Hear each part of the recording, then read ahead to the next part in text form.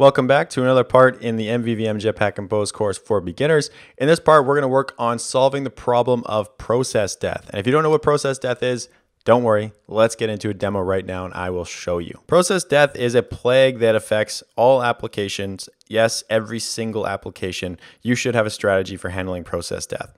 So here we are in the app. I'm going to scroll down to some page. Actually, let me select a category because I want to showcase that the category information is also lost. So I'm going to click on chicken here. And now to trigger process death, this is what you need to do. There's a couple ways to do it, but this is the way that I always do it. So select a category. Let's scroll to somewhere in the app. Basically just do something in the app. Now send it to the background. So I just clicked the center button right here, the home button, and sent that app to the background. Now I'm on Windows, so I'm going to open up a Windows Explorer, and I need to go to wherever Platform Tools is on my computer. So for me, that means going to Users, Mitch, App Data, Local, Android, SDK, and then Platform Tools. So now inside of Platform Tools, we can get access to ADB. We need to use ADB because we need to access the Linux operating system that's working on the phone, because we need to use that Linux operating system to then kill the process that the app is running in on the phone. So I'm going to write CMD here to open up a command prompt to this directory. So now here I am inside of Platform Tools. Now if you want to view all of the kind of active processes that are running on the phone, just write, first of all, ADB shell to get into the ADB shell. You can see that I'm using a OnePlus phone. You can see there it says OnePlus 5. That's the model of my phone.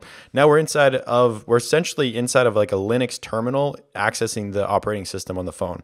So I can write PS for processes -all, and that's going to show all the running processes on my phone. So these are like all of the apps that are currently running on the phone. There's a whole bunch of them. Not all of them obviously are ones that you've installed. There's ones that just come with the phone. So let me clear that by writing CLS. Oh, that's not a command inside of Linux. Sorry, that was a Windows. What is it? CLR? I don't remember. Okay, I won't clear because I don't remember the command. But now let's find the process that the MVVM app is running in. So I'm going to do PS-all grep. So grep is like a search, and I'm going to search for a certain package. Coding, so com.codingwithmitch.mvvm recipes app. I believe that's the package. It's recipe app, not recipes app. So if I search that, I should get one entry, and there it is. So now this is the process. Which one's the process? I think this one's the process ID of the app that's running on the Linux operating system. I think that's the process ID. That might be the process ID. It doesn't matter. It doesn't matter what the process ID is. One of those is the process ID, but it makes no difference. We can now kill the process, so kind of like kill the app by writing am kill and then com coding with Mitch .mvvm recipe app. So now if I type that and now I check for that process one more time. So I'm doing ps-a grep and then looking for the package. Notice it's gone. The reason it's gone is because that process is dead. That app is killed essentially. It is not running anymore. So now if I was to look at our application again, so I'm going to go to the phone and just relaunch the application. So I'm clicking on MVVM recipe app. Now what should happen is it should launch and be in the same state that it was in before the process died. But as you can see, it's not. We don't have our category selected. The list position is like somewhere random. It is not in the same state as when we left it. So this is the quote unquote process death issue. If the user is using the phone and for some reason the process dies, and we're going to talk about why a process might die in a second, and the user reopens the app, it's not in the same state. It's kind of in some weird random state. So this is obviously not a good user experience. So the process doesn't just die. Like, it's pretty uncommon for a process to die. And I know this is sort of a heated topic. Like, if you were to tweet at Zwindin on Twitter, for example, and to say like, process death isn't a big issue, he'd probably have a few things to say to you. But in my opinion, honestly, process death is not a very big issue. Like, it should be handled for sure, but it's not that easy for the process to die. Modern phones have a lot of resources. They have a lot of RAM. They have good hardware. It's very hard for the process to die. The only way a process dies is if you start running low on resources and it starts cleaning up the apps that are running in the background or maybe not being used, and it would then kill the process to free up resources. This is not as easy it doesn't happen that often. I did a test, for example, one time I had an app open and I was trying to get the process to die. I had the app open. I opened up Instagram, Facebook, Twitter, YouTube. I opened up a whole bunch of apps. Oh, Google Maps also. I searched for locations on Google Maps. I played around in Facebook. I played around in YouTube. I was downloading videos on YouTube. I was watching stories on Instagram. I even tried to upload. I even uploaded an image to Google Maps. So like that is a very resource intensive operation. I did all of those things and the app still didn't kill the process. So it's not as easy for the process to die as you might think.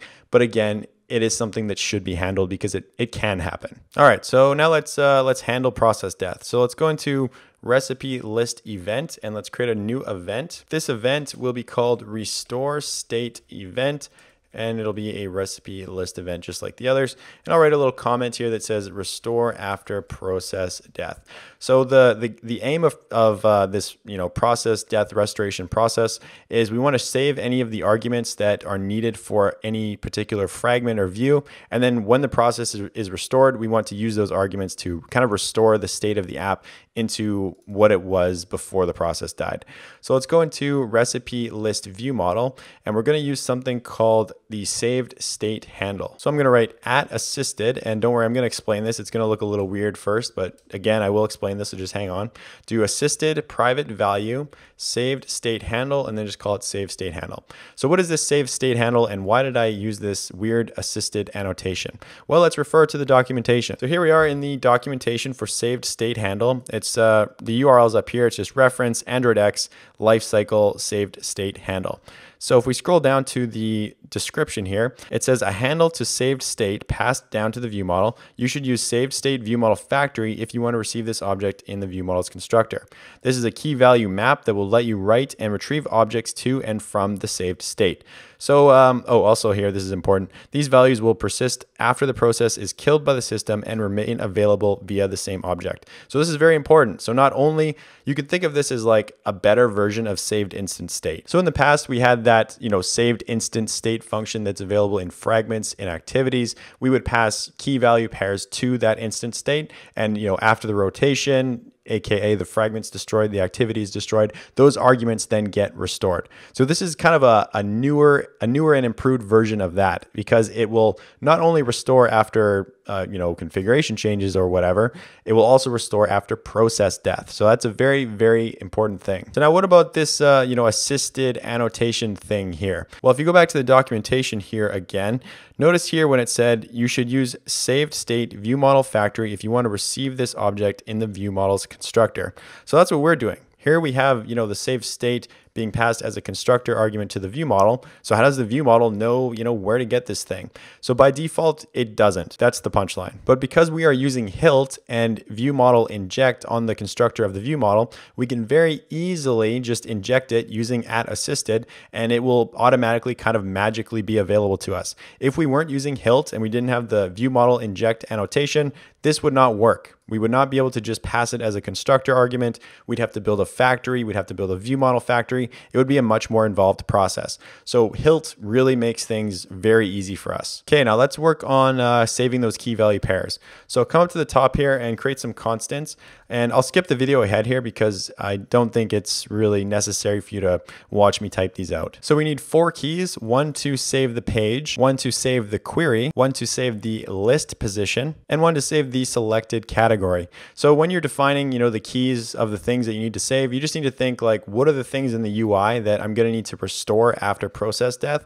So for us, the things that matter are the page. So we know like the pagination system, like which page we're on. We need the query because that shows like up in the top bar. Like in the finished version of the app, if we had a search being done, we would need to know what that query parameter is. We need to know what the list position is, because if I was, scrolled to some place, we need to have that location restored after process death. So that's the list position. And then also the selected category. So that is the essentially the chip that is selected up here, because that still needs to be highlighted after the process, or after the state is restored after process death. Now I'm going to build some setter functions so that every time any of these parameters change, like the page, the query, the list position, the selected category, anytime those things change, they will automatically be updated in the saved state handle. So scroll down to the very bottom and do private function. Let's do set list scroll position and do position, and that will be an integer.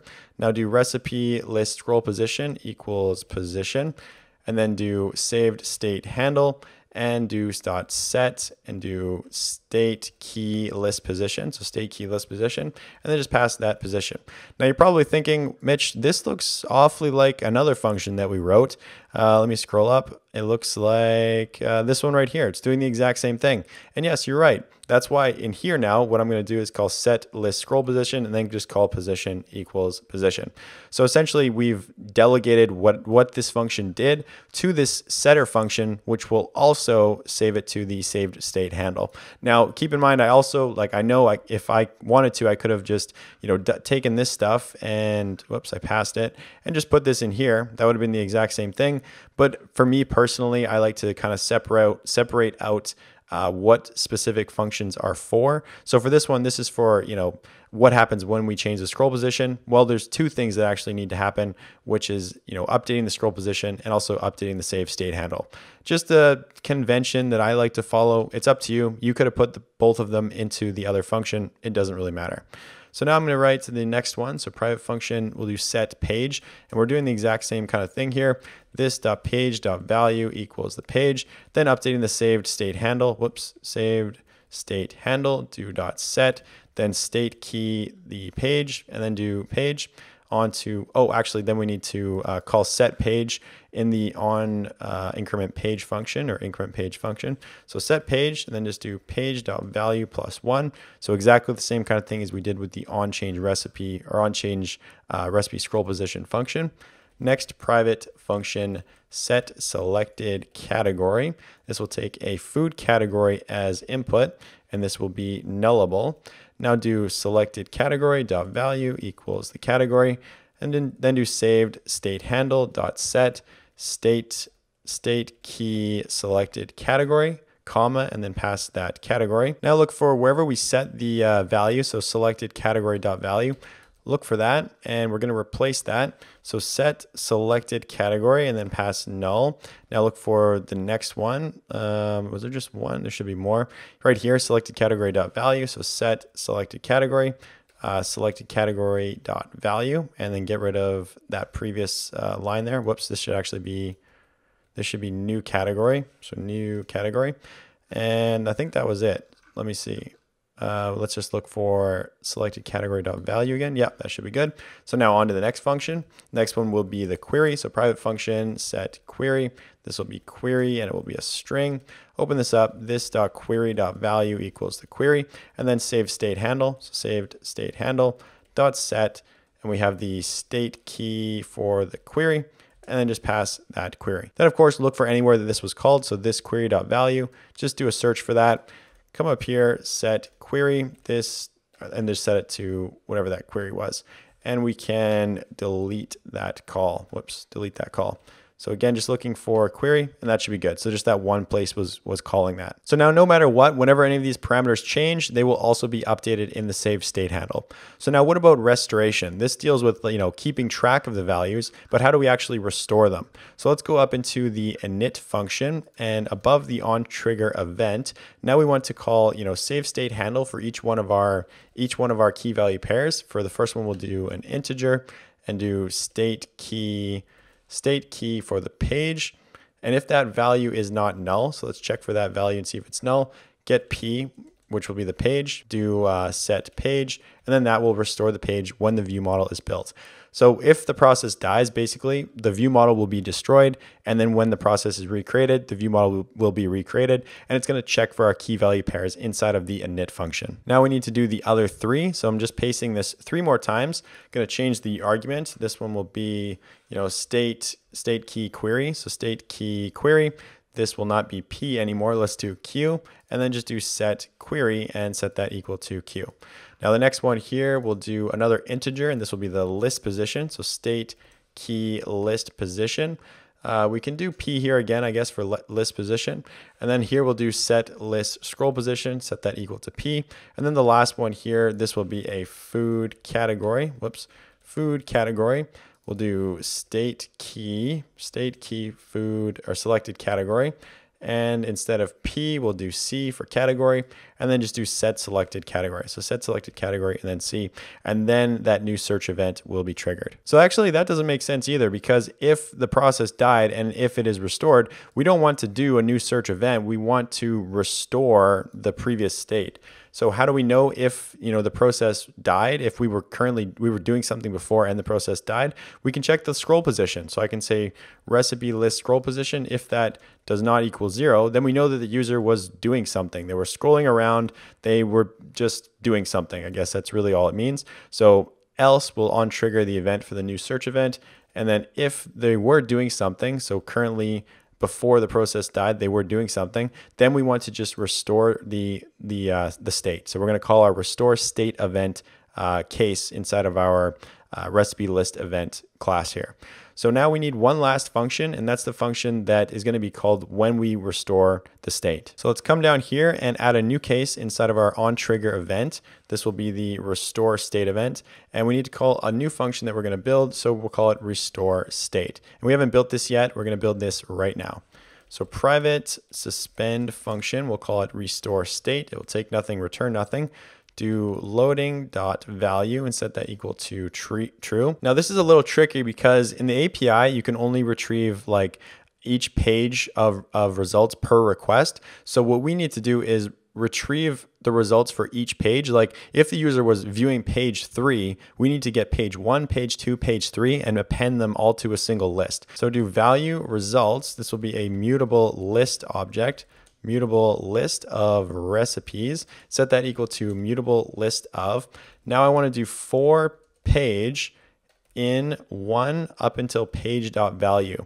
So we're going to search through each page and query the API. Now keep in mind in a production application, we wouldn't be doing this. We wouldn't be iterating through each page and then querying the API. What we would have done is we would have cached those results into the local database, and we would be retrieving them from the cache. We would not be querying the API. But because we don't have a cache in this app, obviously we have to get it from the API. Also, you might be thinking, why didn't we save the list to the saved instance state or to the saved state handle? That is a no-no. There's a limit to how much data you can save in the saved state handle. 2 megabits, I believe, is the maximum, which is only 250 kilobytes. So if you had a list of data, that is very easily going to go over that limit. I think probably, depending on the data structure, but very unlikely that it's going to hold more than 100 list entries. So it's just never save list entries to the save state or the save state handle. That's a big no-no because you're going to go over the limit. So what you have to do is do what we're doing here. You save the query, you save the page number, and then you re-query it from the cache. In our case, we don't have a cache, so we're querying it from the API. So now value result equals repository.search. Token equals the token, the page equals P from the loop up above, query equals query.value. So that'll be the first page of results or whatever loop iteration we're in, and then do results.addAll and add the result. That'll add, list entries 0 to 30, and then the next loop entry will be, 30 to 60. Next will be 60 to 90, and so on, depending on how many pages the user had scrolled to. So do P equals page.value. So if P equals the current pagination, that means we're done. So here I would write, done. We've got all the recipes, and in that case, we would do recipes.value equals the results. And then also we could finish loading. So do loading.value and set that equal to false. So that should be it. If I'm not mistaken, I think we're good to go here. So I guess let's run it and we'll see if I made any mistakes. All right, so here's the app running. Let's perform a search. So I'm gonna click on chicken and I'm going to scroll down. So that'll be page number 2. Scroll down, let's go to page number 3. Just wanna make sure that we, get a whole bunch of results so I can really see if the process was restored or the state was restored. Now let's open up the command line. I'm going to first take a look and see if first I want to send this to the background. So remember, to test process death, you got to send this thing to the background. Now we open the command prompt and I'm going to click enter and see if that process is running. Yes, there we go. We do have a process running. Now I'm going to kill the process. So am kill and then the process name. Now I'm going to check again to see if that process is running. No, it's not running. So we know that yes, we have successfully killed the process. Now we're going to relaunch the application. So let's go to the app here. I'm going to pull this up, launch the app, and we should be in the same state as before the process died. So it looks good. Right away, we see that the search chicken is up here. We see that our category is still selected, and also the list position is restored. This is exactly how we left the app before the process died. So that's it. We have successfully handled process death. If for some reason the phone decided that we don't have enough resources to run this app, kills the process. If the user reopens it, it's still going to be in the same state as when they left it. Before I go, I just want to mention, or I want to remind you that process death isn't that big of a deal. It's actually very, very unlikely that the phone is going to kill the process, but it does happen. It is something that should be handled. It happens, but again, it's very, very unlikely. And if you think about, most use cases also, like if the user is doing something for the phone to kill the process, it's probably because they sent it to the background. They forgot about it for like an extended period of time. The app said, okay, they obviously don't care about this, so let's kill the process. They probably aren't even going to care. They're probably going to open it up and say, oh, I haven't opened this for a while. It's not in the same position. Oh, well, they must have, I don't know. It seems like not a big deal, but again, it is something that needs to be handled. Now you know how to handle it. Don't forget your like, don't forget your engagement. Leave me some kind of random engagement. Doesn't matter, but you must leave some engagement. You can tell me what you had for breakfast. You can tell me what you had for lunch. You can even tell me what you had for dinner or dessert. Tell me something, engage with the video. Thanks for watching, and I'll see you in the next one. Hey, what are you still doing here? The video's over. Well, since you're still here, I guess I'll show you the best Android courses that exist on the planet. I got all kinds of high quality courses. If you scroll on down on the homepage, there's the Jetpack Compose one that you're watching right now. There's that course. We have MVI architecture, if you've ever been curious about that. We have my classic powerful Android apps with Jetpack architecture. This shows you everything from, the focus on this one is pretty much database caching. We get data from a real API, we cache it, we basically design an app to work when there's no network connection. That is what this project is all about. We have some UI testing, another UI testing, HILT, which we actually went over in this course.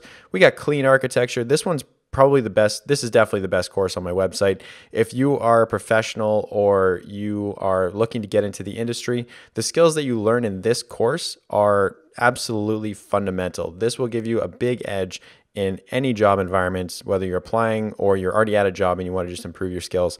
This is a really, really, really high quality course. It's hard. Your brain might explode while watching it, but you will learn a lot. You'll learn a lot of really, really fundamental skills. Anything from getting data from the network, caching data, designing different layers, abstracting out the different layers so that you can write unit tests, espresso tests, so UI tests, Dagger, navigation components, everything. It's beautiful. Definitely, this is the best course on the website.